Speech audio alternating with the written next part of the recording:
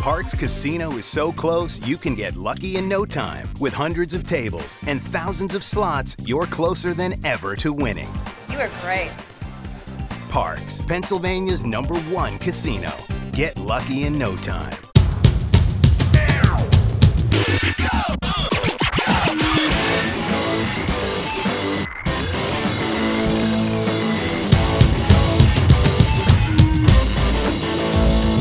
Joining us now, ladies and gentlemen, Philadelphia's own Craig Shoemaker. That's right. Philadelphia's own always. I raised my kids. We live in Southern California. Yeah, that's true. As a matter of fact, one of my sons is with me. But Justin's with you, right? Yes. I'm trying to show him what true Philly is like. Oh, so you're going to teach him how to curse? Well, yeah. One time I took him to the Phillies game. And they get chants going. He's 10 years old. They get chants going. They go, you, the 200 people surrounding New York fan. You suck. You know, right. Rhymes with Spock. Right. Okay. And my son's going, what are they saying, Dad? And I'm going, I'm not sure. And he says, I think they're saying you smoke pot. I go, that's exactly what they're saying. Those New Yorkers are stoners, Justin, just like your great grandmother. That's a true story. First pot I ever smoked was my grandmother. Really? Oh, really? Yeah. Oh, she's giving me peer pressure. Come on, lighten up. Have a joint with your nana. Was it good stuff? What are you backing up? You're 12, you wuss. Come over here. Let me give you a shotgun. She's shotgunning with her big lips. She had these big granny lips. She could whisper in her own ear. So I'm trying to teach my son, how to be a Philadelphian, and he's being mentored by John Dornbos, the long snapper. Nice. Okay, and where's Dornbos from? He's opening for me tonight. Where's Dornbos from? He's from Washington State. Okay, right. But so still, he really knows how to be a Philadelphian. Well, he's had a rough life. I mean, that's true. Yeah, that's true. Absolutely. And he is just such a great guy. He's opening for me tonight. A bunch of Eagles are coming. NFL Network is coming. Let me get this straight. What? You got Dornbos opening. Right, he's opening the show tonight. The first show, and then the second show is Tony Luke, and Tony Luke is doing stand up for the first time, except for my hotel room where I taught him how to do stand up. I made this cheesesteak once. No, he won't do that. I'm an actor. I said nobody knows you for that. Just say you make cheesesteaks. It's gonna be funny. No, not going there. No, he has some really funny stuff. This is gonna be kind of like being on the lifeboat as the Titanic goes down, ain't it? And bailing out with a shot glass. That's it. It's not going to be good. No, it's going to be great. Tony Luke is very funny. I said, you should learn how to do stand-up. But Justin, my other son, is taught by Dornbos how to be a long snapper. Okay. Because he's got to get a scholarship. At this point, his grades, he couldn't get in DeVry Institute, trust me. University of Phoenix shot him down online. So you better learn a long snapper something. Speaking of things that got shot down, now, let me get this correct. Now, you're doing a comedy show tonight, right?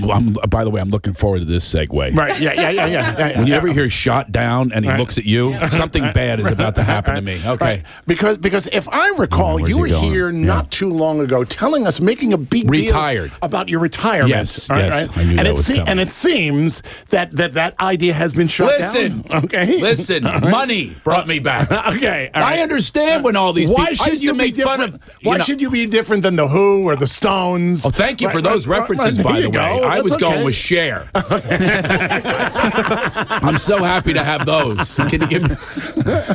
Well, because I grew up with all females. Yeah, so I was going with the Cher reference because I was brought up with musicals and Cher and stuff like that. It was a nightmare growing up with all females. We didn't have a bathroom scale. I never knew I weighed my whole childhood. I went out for wrestling. I said, what weight class? Petite 4?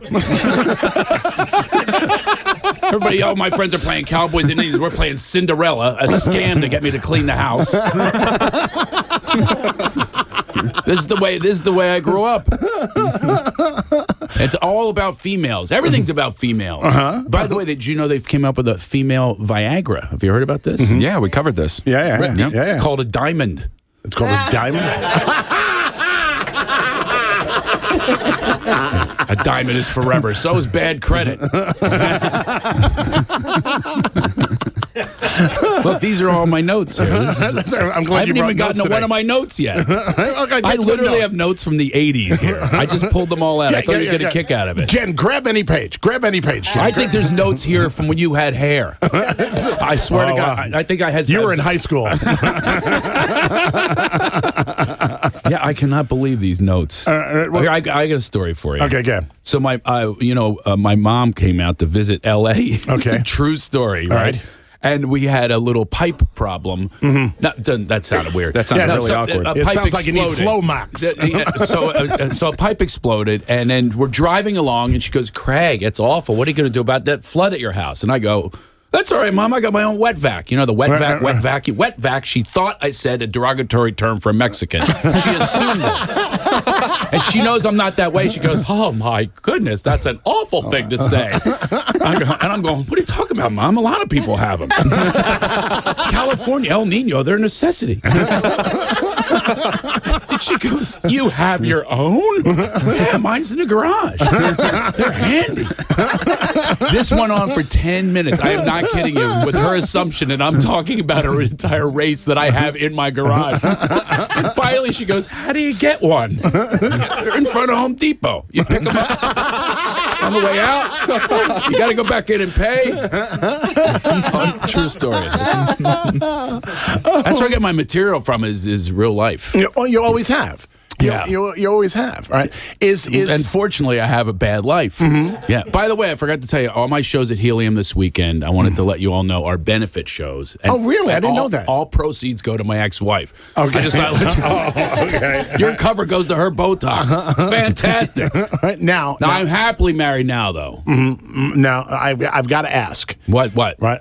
As long as you're out of retirement, I'm nervous now. As long as you're out of retirement for the money. Okay, all right. And because I have all these television shows in development, it takes a long time in Hollywood for them to make decisions, to make money. It's like making a U-turn in the Titanic. I understand all of that. So the question is, if you're out of retirement, does that mean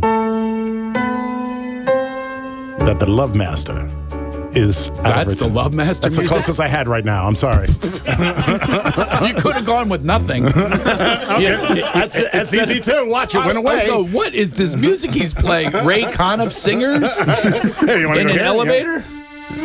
You want to go French? Oh, yeah. Bonjour, baby. Yeah. I make the Eiffel Tower look like a lawn gnome, baby. Oh, yeah.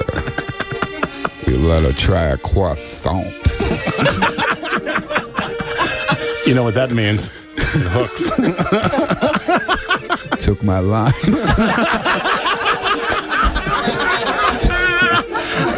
You give him a little pause. You know, comedy needs pauses. I'm sorry. You don't expect that.